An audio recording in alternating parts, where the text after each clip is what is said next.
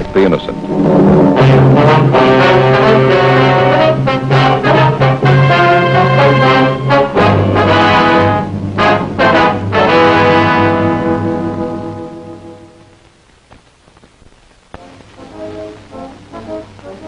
It was Thursday, March 19th. We were working the day watch out of Homicide Division. My partner's Frank Smith. The boss is Captain Lorman. My name's Friday. Somewhere in the city, there was a killer on the loose. A young woman had been...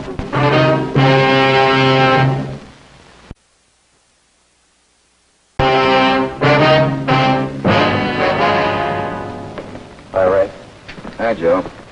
Just ran a spectrograph. Find anything? Paint flake from the victim's head matches the paint on that hunk of pipe. Any prints? No, pipe was clean. No latent prints. You find anything else? I got those blood test reports and a couple of slides for you to look at. Here, over here. What's it look like, Ray? Here. That's blood found on the piece of pipe. Type A. And this is blood from the victim. Type A. Match, huh? Yeah, that's right. Not too important, though. Here. Here's a slide I want you to see.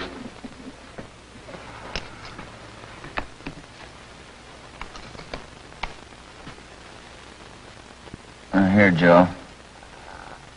You may have to focus that for yourself. Okay. You see that strand of hair on top? Yeah. Now, that's from the victim's head. And the one underneath was found on the piece of pipe. I see. She had wavy hair. Both specimens are flat. Looks like the same hair, Joe. You got anything on that piece of pipe, Tinker? Nothing. Ordinary steel pipe, 14 inches long. What else you got? Plaster impressions of those footprints are found with the body. Here they are. Crepe soles, huh? Tennis shoes. New ones, size 9. Good impression. The ground was soft. Man about 150 pounds. According to length of stride, roughly 5 feet 10 inches tall. New shoes, all right. See the tread there real good? That's right. Made for the Sport King Company. Well, that's something to follow up, huh? Sure. You could start with the tennis courts. Only about 1,000 or so in L.A. Or maybe you'd rather track down the brand. These particular tennis shoes are the biggest sellers in the country. Yeah. Where'd you like to start, Joe? Minneapolis or Pullman, Washington? What about that glove? Yeah? You might look for a missing glove. Yeah? They go well with the shoes. Just about as common. White cotton work gloves with a blue top. Here's the right glove. You find the left one. Blood on the glove? Type A. Well, it's good evidence, Ray, but where's the lead? I don't ask you to pay my parking tickets. You want to see pictures? Okay. This is the vacant lot where they found the body. Yeah. Here's a close-up of her showing the location of the murder weapon, the glove, and the footprints relative to the position of the body. Looks as bad as yesterday. Sure worked her over, didn't he? The rest of these are morgue shots. You interested? No, we checked those this morning. Once is enough, Ray. That winds it, boys. You want to go over the stuff in her purse again? Find anything more? Nothing you haven't already seen. The usual. Makeup, comb, barrette. That's a hair clip. A few cheap stones in it. Loose change, quarter, nickel, few pennies. And her ID card. Thanks, Ray. Helen Mitchell, 33 Naomi Place, age 21. 21. That's not very old, is it, Ray? Not to die, no.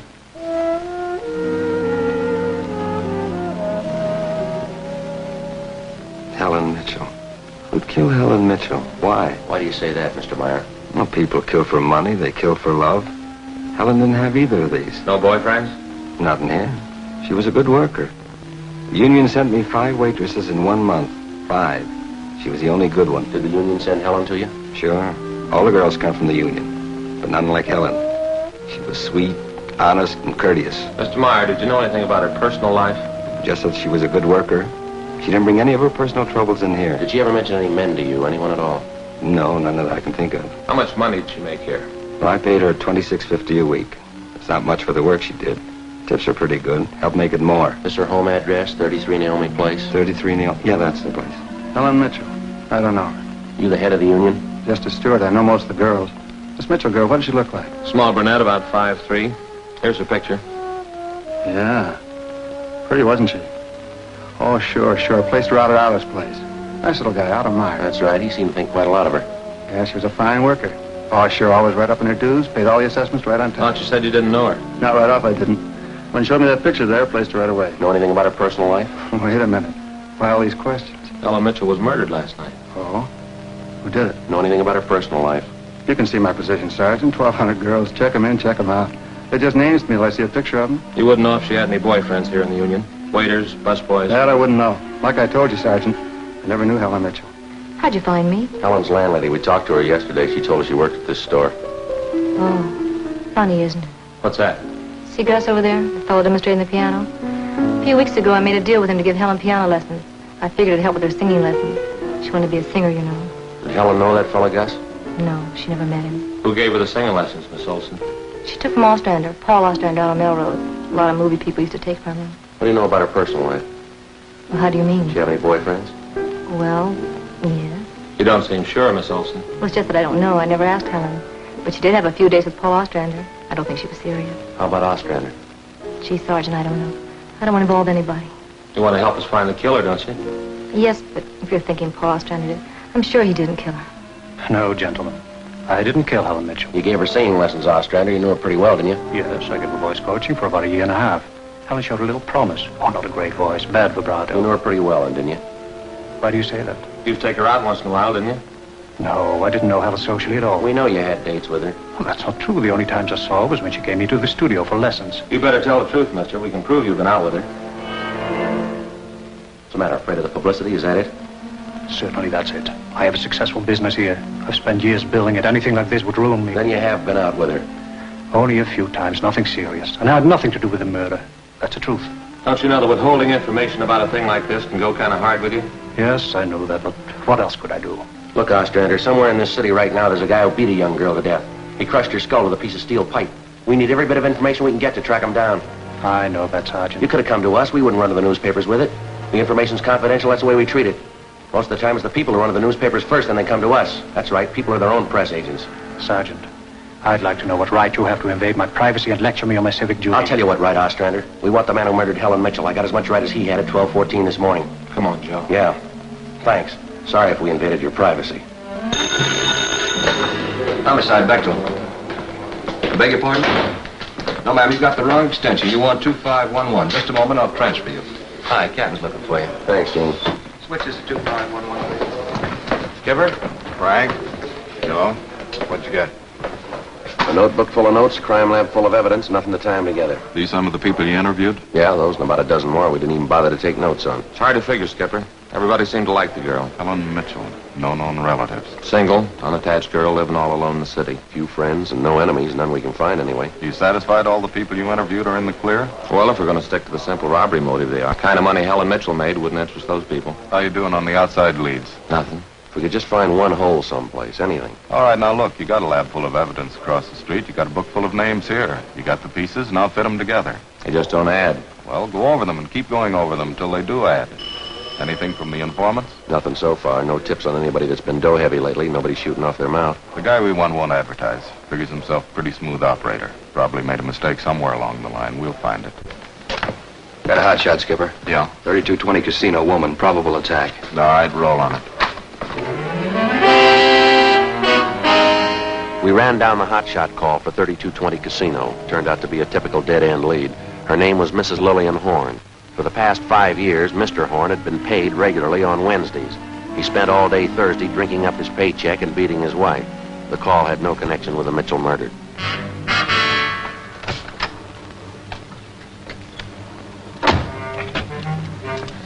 Unit 1K80 to Control 1. 1K80 to Control 1. Control 1. 1K80. Go ahead. On the probable attack, 3220 Casino, Code 4, KMA 367. 1K80, roger. That was the beginning. For the next 3 days, we followed up every lead and every call, but they were all blind. All units were alerted, and they had as much information on the killer of Helen Mitchell as we did. Frank and I cruised throughout the entire Central Division. We covered every probable call that might have a connection with the murder. It didn't make any difference what the call was. If there was a possibility it might tie in with the Mitchell murder, we ran it down. We made it a 24-hour job. So far, if the killer made a mistake, we hadn't been able to find it. The Mitchell funeral was on Monday, and they were all there. The voice teacher, Ostrander, the girlfriend, Marie Olson, her boss, Otto Meyer, and the man from the union. But nobody else we hadn't checked. That was Monday afternoon. Monday night, we went back to the old routine, tracking calls during the night in the squad car, picking up small threads that led nowhere. 3 more days of the same thing.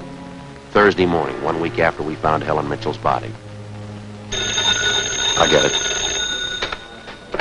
Homicide, Friday. Yes, sir, that's right.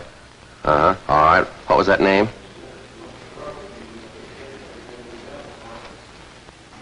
Uh-huh. Yes, sir, I have that. And what was the address again? I see. All right, thank you. Now, what was your name? Hello. Guy says we ought to check on George Barlow, 418 White Oak Avenue. Yeah? Says he killed Helen Mitchell.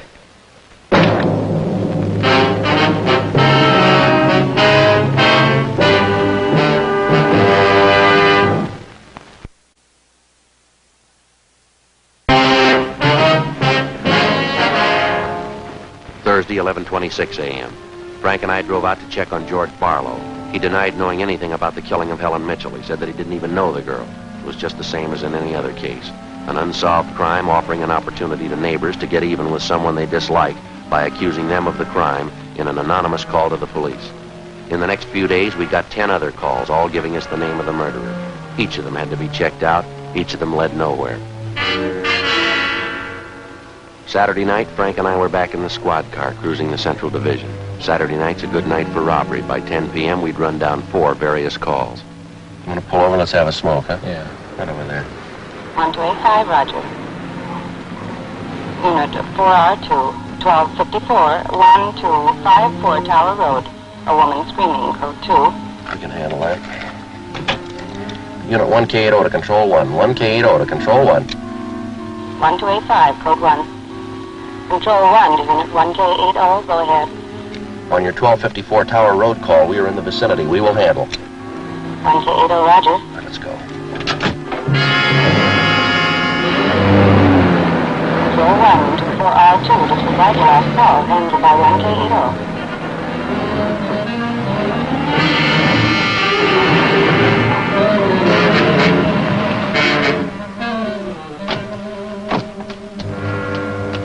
That man, he tried to kill me. He tried to kill me. He ran around the house in the backyard. He tried to kill me. Come on.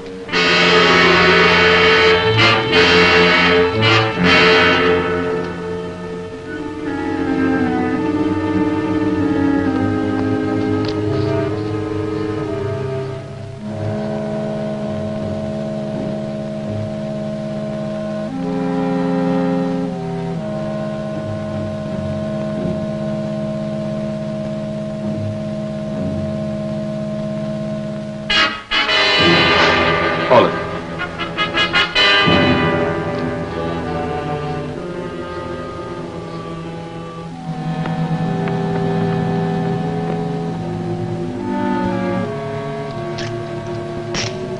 You boys work fast. What am I doing at the gas chamber? Save it, mister.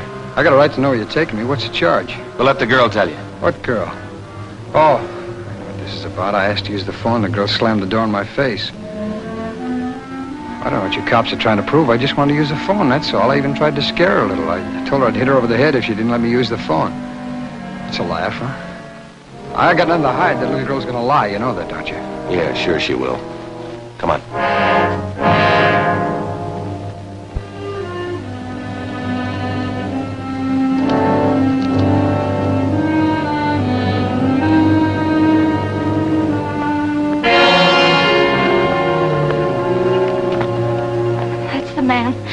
Tried to kill me.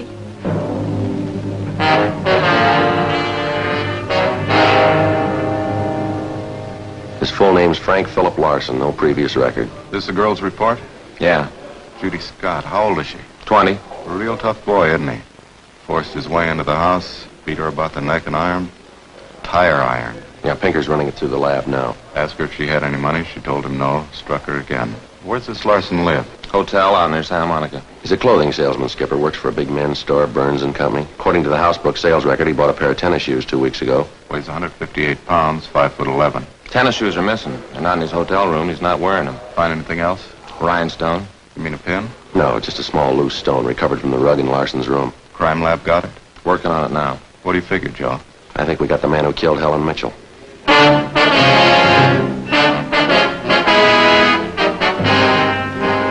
A few scraps of circumstantial evidence and a hunch. Really wasn't much to go on. Larson had gone after the little Scott girl with a tire iron. Wasn't much of a tie-in, but we had to be sure. All that day, we checked Frank Larson's alibi for the night of Helen Mitchell's murder. We interviewed the personnel manager at Burns & Company where he worked. We talked to all the clerks who knew him, the manager of the hotel where he lived. We found out everything we could about Frank Larson, and that night at 10 o'clock, we had the prisoner brought to the interrogation room. How are you, Larson? Fine. I like jail. Sit down. Lousy weather. It's been foggy all over town. I wouldn't know. I've been inside all day. How old are you, Larson? 31, same as the last time you asked. Where'd you go to school? I didn't. I was born smart. You sell clothes, don't you? Now, look, we know you work for Burns & Company. Remember, you told us. Now, what is all this? What are you guys trying to build? Just want to know if you like selling clothes, that's all. Well, you coppers know about clothes. When blue surge a year is your speed. You know quite a bit about clothes, don't you? I've been selling them for 5 years. Can you tell me something I've been wondering about? What's that? Are your socks and tie always supposed to match? Yeah, that's what the style books say. But you always know the right things to wear, don't you? You wouldn't wear black shoes with a brown suit, would you? Is that what you're keeping me here for? A style lesson? Would you wear black shoes with a brown suit? Well, most people wouldn't. I'll bet you wouldn't wear brown shoes with a tuxedo either, would you? Nobody would. That's a gray flannel you got on there, isn't it? Yeah. That's a good-looking suit. I'll drop around. I'll get you a good deal. Suit like that flannel you're wearing there, you'd never wear tennis shoes with an outfit like that, would you? What do you think? I think you did. I think you wore them the night you killed Helen Mitchell. Who? Maybe you didn't have the gray suit on, but you were wearing tennis shoes, Sport King, size 9, sell for $5.95. You picked them up at a discount, cost you $3 1/4. Where'd you get that? Out of the house book, Burns & Company. You wouldn't have those shoes around now, would you? We couldn't find them in your hotel room. Your boss, Mr. Craig, used to think a lot of you, Larson, before you started drinking on the job. Your commissions used to run pretty high until the last couple of months. What happened? That cheap booze get to you? You two really nosed around, didn't you? When are you going to tell me what I eat for breakfast? Cornflakes, cup of coffee, a donut, sometimes 2 donuts when you're hungry. Elsie waits on you at the Royal Cafe. She gets a dime tip. Now, how about it, Larson? Where are the tennis shoes? They wore out. In 3 weeks? Can't be very good tennis shoes. No, they didn't wear out. What'd you do with them?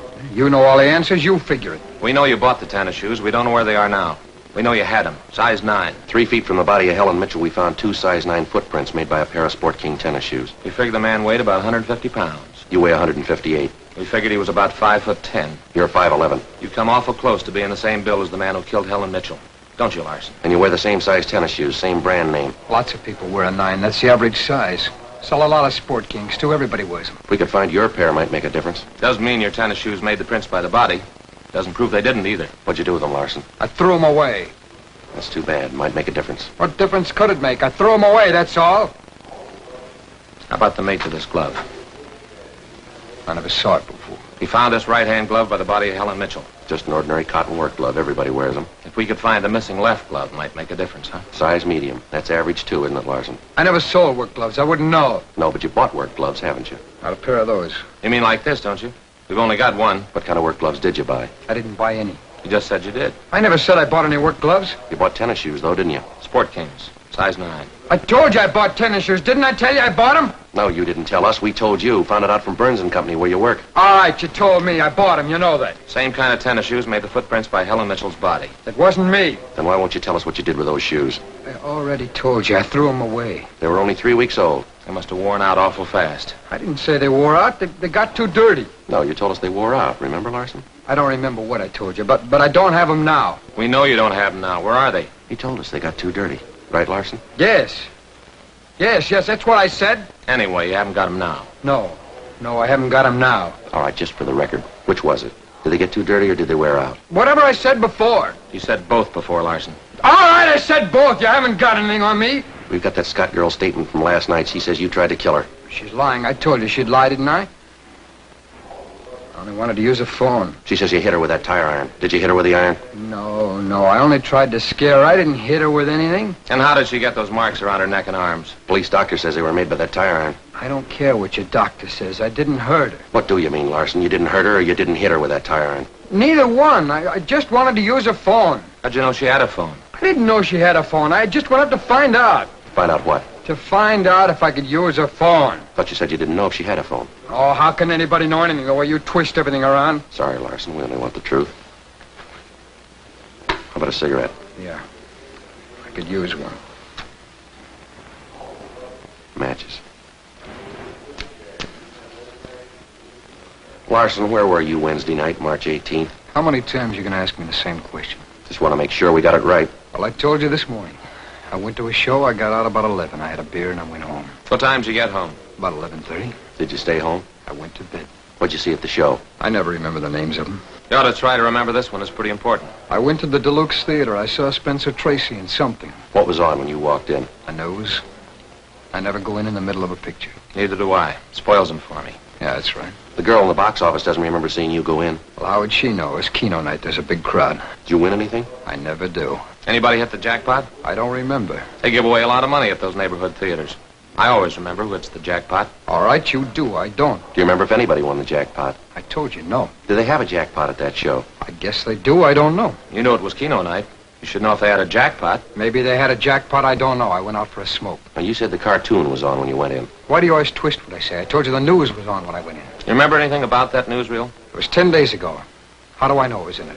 I only know it was a newsreel, that's all. You're lying, Larson. We checked your alibi. The manager of the theater had to cut that newsreel Wednesday night because the show was running long with Keno night. You didn't go to the show Wednesday night, did you? All right, maybe I didn't. I don't remember. What's the difference? The difference is you could have been in that vacant lot the same night, the night Helen Mitchell was murdered. I didn't kill her. You can't prove that. Sure you don't want to tell us what you did with those tennis shoes? I'm not going to go back over all that. I've told you all I'm going to tell you. You know how the Mitchell girl was murdered? How would I know? I don't know anything about it. She's on her way home from work as usual, about midnight. Of course, you were home in bed at that time. But you didn't go to the show that night, Larson. On her way home, Helen Mitchell always took a shortcut across a vacant lot. She's about halfway down through the lot when the murderer tried to grab her purse. She screamed and he struck her, hit her several times with a piece of steel pipe, 14 inches long. He beat her to death with that piece of steel pipe. And he dropped the pipe in the right-hand cotton work glove. He left 2 footprints, size 9, Sport King tennis shoes. I know all that. All right, here's something you don't know. When the killer scooped the paper money out of that girl's purse, he accidentally took along a loose rhinestone, a stone that fell out of a cheap Barrette in the bottom of her bag. He carried that stone home with him. When he reached in his pocket to pull out the money he stole from her, the rhinestone fell out on the floor. So? We found that rhinestone on the rug of your hotel room. I haven't lived in that room all my life. Maybe the guy before me dropped it there. No, not this one. We checked the cement that held it in that Barrette. It matches the glue on the stone. No, Larson, that rhinestone came from the hair clip that Helen Mitchell wore before she was murdered. That's enough to take you to the district attorney with. What am I supposed to say? We want you to tell us the truth. Why did you kill Helen Mitchell? Hi. Hi, Gene. Got some coffee and sandwiches for you. Thanks, Gene. Looks like we're going to be here a long time. Sure, I got some ham, cheese, and liverwurst and some fruit. The coffee's black, but there's cream and sugar on the side. Thanks, Gene. Looks good.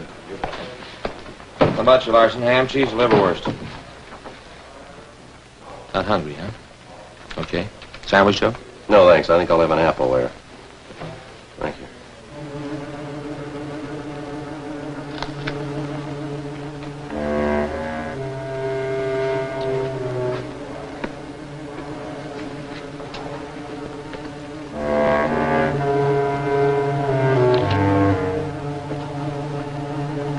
Come on, Larson, eat something.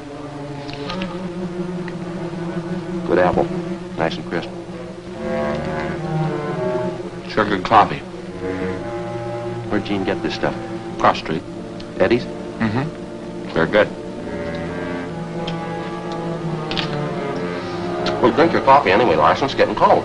All right! All right! I didn't want to kill her. She screamed and I had to hit her. All I wanted was her purse, that's all I wanted, but no, she wouldn't give it to me. She had to fight back, so I hit her. All she had to do was give me her purse and I wouldn't have hurt her. I didn't know what I was doing. I was drunk. I was drunk. I didn't mean to kill her. I didn't mean to kill her. I didn't mean to kill her.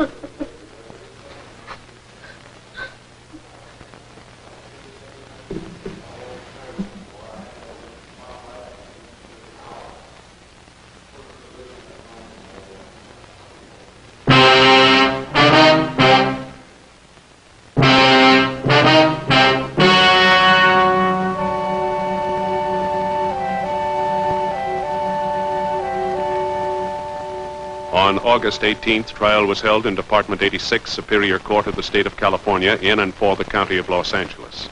In a moment, the results of that trial.